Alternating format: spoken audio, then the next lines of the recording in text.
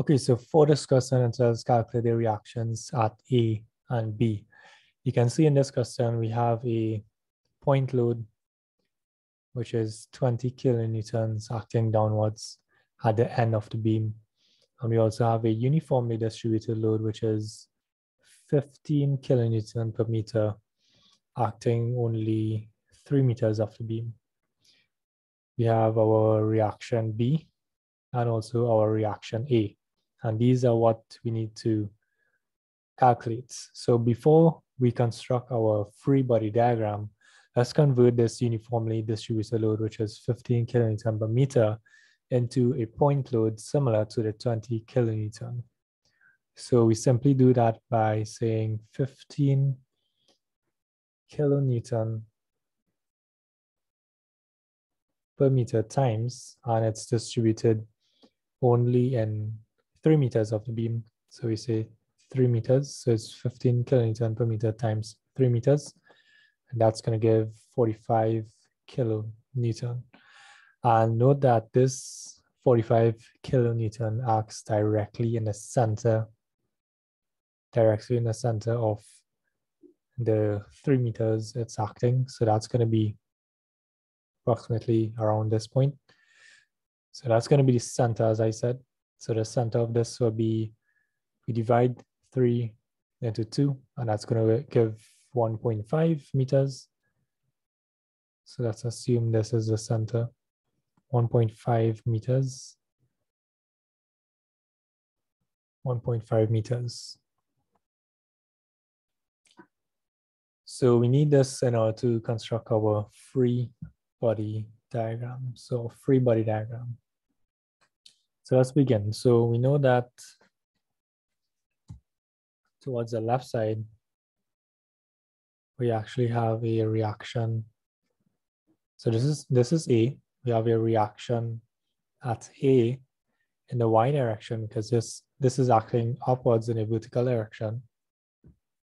We also have the reaction at B, which is approximately around this distance, reaction B in the y direction. And this is, let's see, this is 2 meters away from the 20 kilonewton. So there's a 20 kilonewton force acting towards the end of the beam. And this is 2 meters away. So 2 meters away. Now, as we said, we just converted this uniformly distributed load into a point load. And this acts directly in the center of the 3 meters. So that's going to be, so if this is B, this is B. Let's assume that this is the center of the 3 meters. That is 1.5 meters away. So this is 1.5. And we said it's 45 kilonewton. There's nothing else. And this distance from here to here now will be the 4 meters plus 1.5, which gives 5.5 meters. So from A towards the 45 kilonewton that's acting downwards is going to be 5.5 meters. So we basically have our free body diagram here. Are we missing anything? No, we have everything we need. So let's first state that that upwards, all the forces upwards, we will consider positive, and all the forces downwards, we will consider negative. Any clockwise moments, we will consider positive, and anti-clockwise, let's consider negative, okay? So we want to take note of that before we actually begin our calculation. So let's go with a green color. So let's begin. So let's start by taking moments at point A, in fact. So we're taking moments at A. So if we take moments at A, we can see that we have a 45 kilonewton force acting downwards And as mentioned, we said we are taking downwards force, all the downward force as negative. So that's going to be open brackets, negative 45 since it's acting downwards, times, and the distance from the 45 kilonewton force to A is 5.5 meters, times 5.5 meters plus. So we have, let's look again, we have a reaction B. And notice that this is acting upwards. And we said that upwards we will take as positive. So open brackets, RB times, and the distance again from A to RB is 5.5 plus 1.5.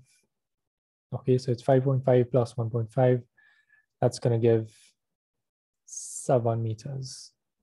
Plus, and again, we have the 20 kilonewton force acting downwards towards the end of the beam here. And downwards will be negative. So negative 20 times the distance from the 20 kilonewton to A is 5.5.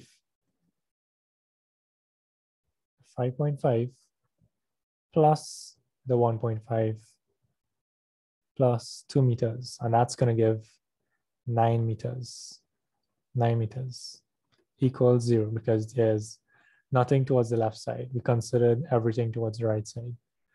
Okay, so we can now simplify this. So negative 45 times 5.5, that will be negative 247.5 plus RB times 7, that's 7 RB. Negative 20 times 9, that's going to be negative 180 equals 0. We can simplify this even further. Equals, we carry across these numbers, it's going to be 247.5 plus 180.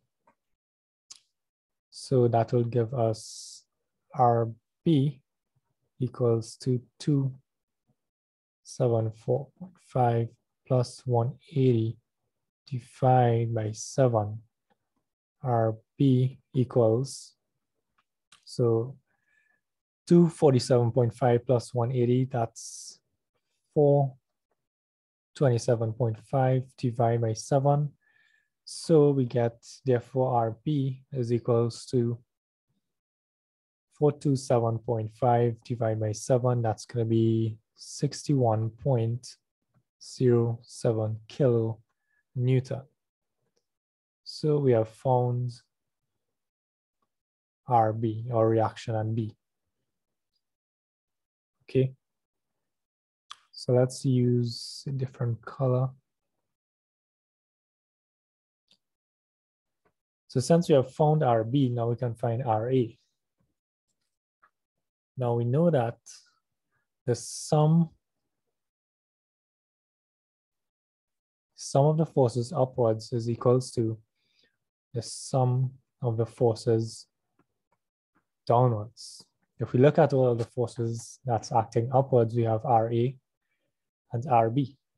That's the two reactions. So that's going to be RA plus RB, since those are the only two forces acting upwards, and the two forces acting downwards, as you can see, it's very obvious. 45 kilonewton acting downwards, and the 20 kilonewton force is acting downwards as well.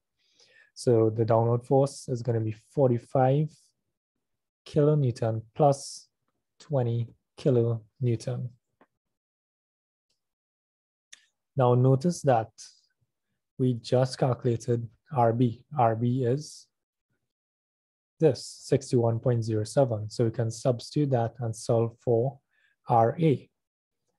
So RA plus 61.07 kilonewton equals 45 kilonewton plus 20 kilonewton. With that being said, we can say RA is equals to, once we add 45 and 20, definitely get 65 kilonewton And if we take the 61.07 towards the next side, we'll get a negative 61.07 kilonewton. So therefore, RA is simply 3.93 kilonewton. So these are our two answers.